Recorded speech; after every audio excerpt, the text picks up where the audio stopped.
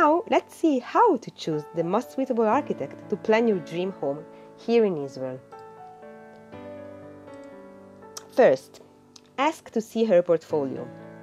This step is very important in order to see if you like her style. There are architects who design in one precise style, like country style or modern style, and so on.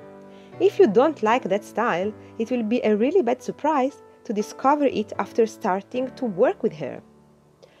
Personally, I adapt myself to the client's dreams and needs. I think that my task is to assist my clients and help them visualize and fulfill their dream home. Speak with people who already worked with her. This will be very important to see if she's easygoing and patient, and if she tries to understand you or not. Ask her if you receive 3D sketches.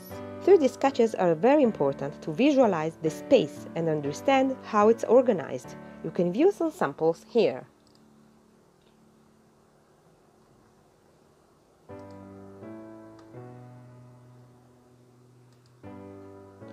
Ask if work supervision is included. This stage is so important.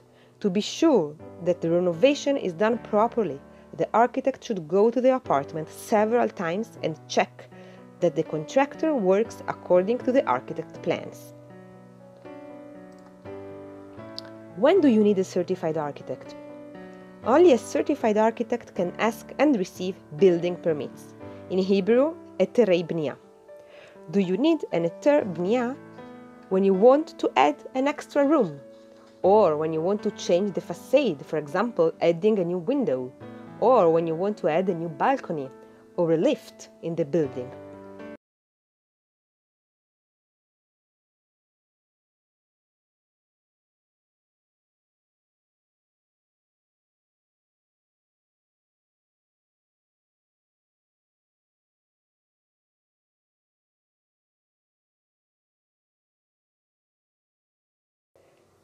Now you are more than welcome to contact me for any further question or to schedule an appointment.